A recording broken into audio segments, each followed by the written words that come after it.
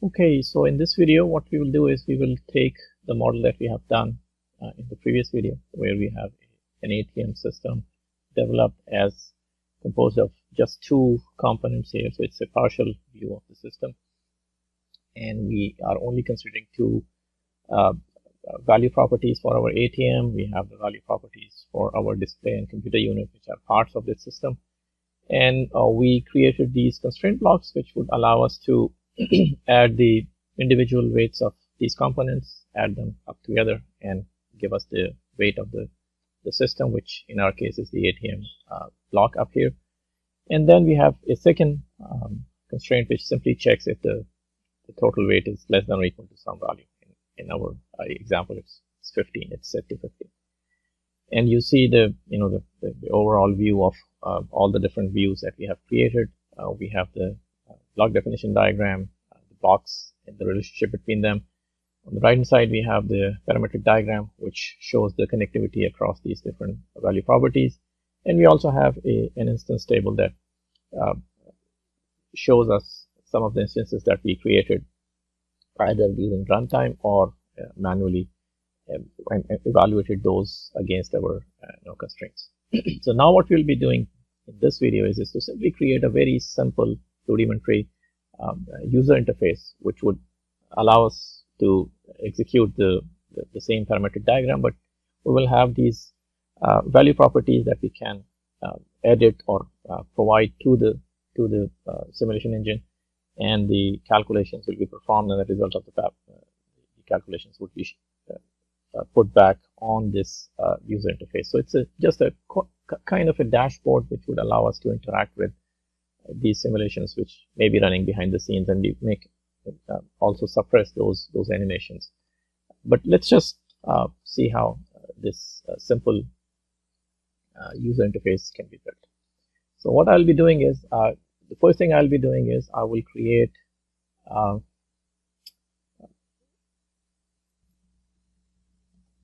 okay, so here is the exact same file that we were working on in the previous video. I had a different file open in the earlier few minutes of this video. So this is the one. All the things are very similar, exactly the same model with same value properties. There may be different names or different identifiers that I may have used. So now we are going to start building this user interface. The first thing we'll be doing is to create a diagram called simulation configuration diagram. So we'll go up here, say create a diagram, try to search this sim configuration, and if it doesn't show up, click on the expert and it definitely will show up there.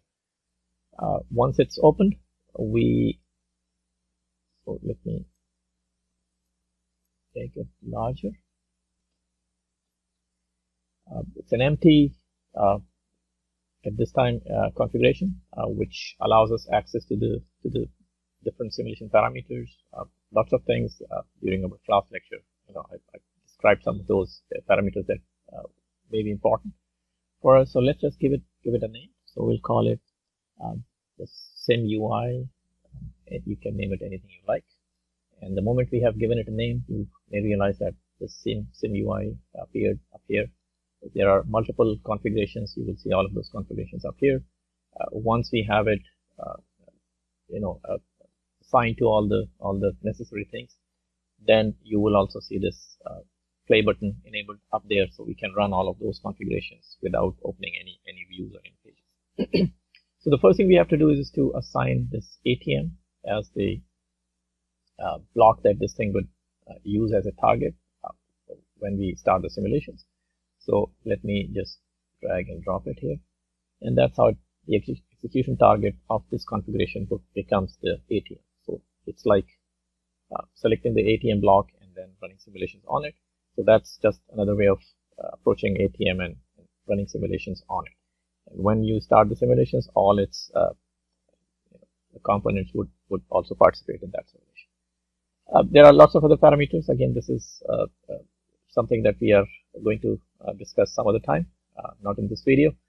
The next thing is we will create our wireframe, the graphical user interface, and then we will bring that graphical user interface as something that this configuration would start using while it runs those simulations. So the next thing I'm going to do is to create a new diagram, and this time this diagram is the user interface. So I'll try to search it, user, and it doesn't show up here, so I'm clicking on expert, and it's here, user interface modeling diagram. So when you click on it, it should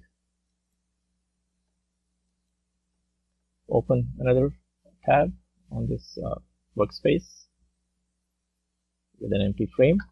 So let me resize it, because we are creating a very simple interface, so we don't need a lot of space to do that.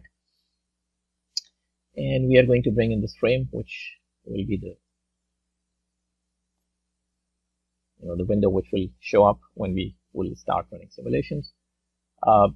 This again frame will also have an owner, and that will be again our ATM.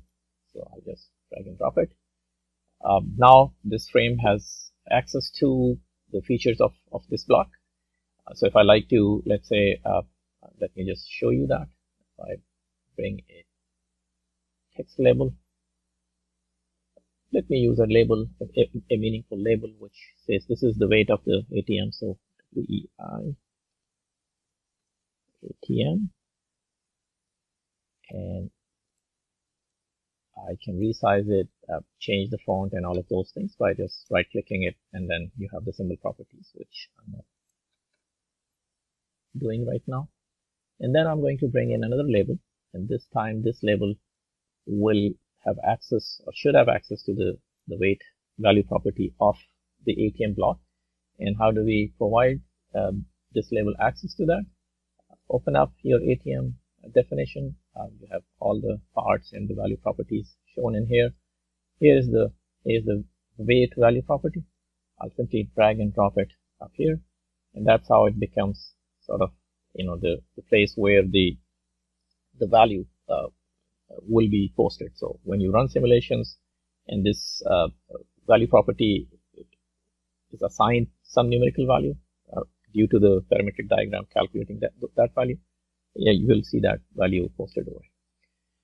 We also have two other value properties of the two parts, the computing unit and the display unit, and we would like to have some access to these value properties as well. We would like to also have this facility where we can change those values and see how the new values be as a result of executing the parametric diagram, and the new weight of ATM should be calculated.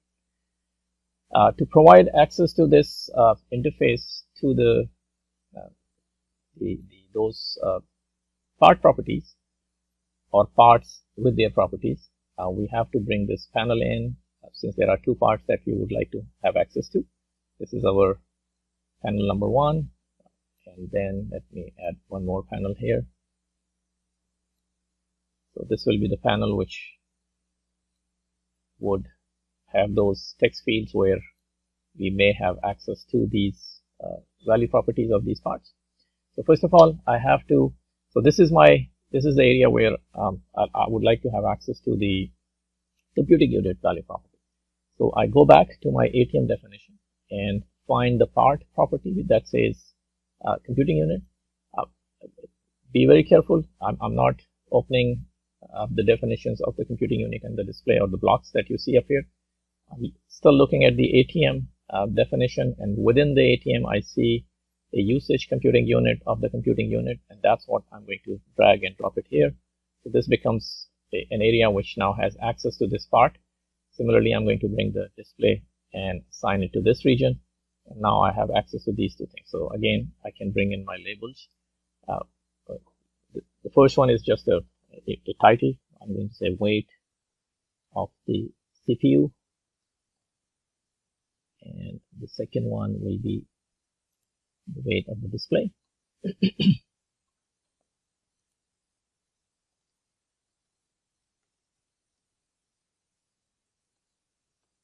And once again, you can resize it, have background colors or all sorts of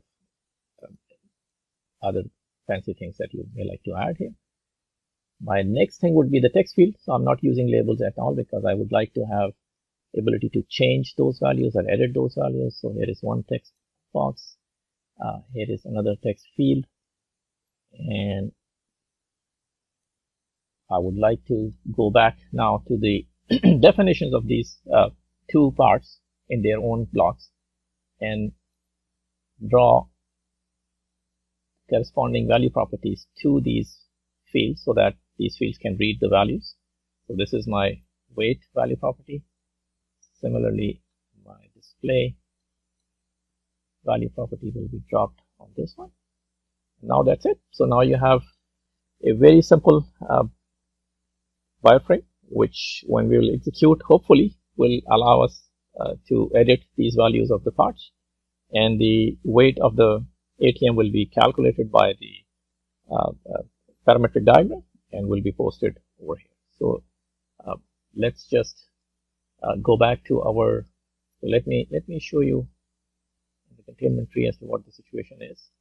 Let me collapse most of these things. So here we have this ATM. Here is this our user interface diagram that we just created. So up here, let me just call it UI diagram so that we can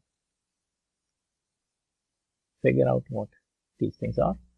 And this ATM at the bottom is this frame that we have just developed. So now what we have to do is to go back to our SimConfig, this green box, and drag and drop this GUI that says ATM on it, and that's how it becomes the user interface that this simulation configuration will be using. So if I execute it, that user interface would be enabled. You will see it on your screen, and that's where we will be able to interact with the simulation engine by changing the values of the value properties and see the new values calculated by the parametric diagram. So let's just now run it. We can now go back to this same UI, which is displayed at the top, and run it from here. So when we run it, you see the wireframe that we created. If I start assigning values to it, those values will be taken and substituted for the value properties. I'm simply hitting return. And that's how the weight of the ATM is calculated. And the reason it shows with the red background, because one of the constraints that we had is violated, and that's just a visual sort of a indication that there was some violation of a constraint. And that's it. That's our dashboard. That's our user interface. If we have a very large system with lots of different types of value properties, and we may like to see if we change those things, what may or may not happen, you can think of constructing such a user interface and interact with the simulations running behind the scenes. Okay, so that's it. That's about it.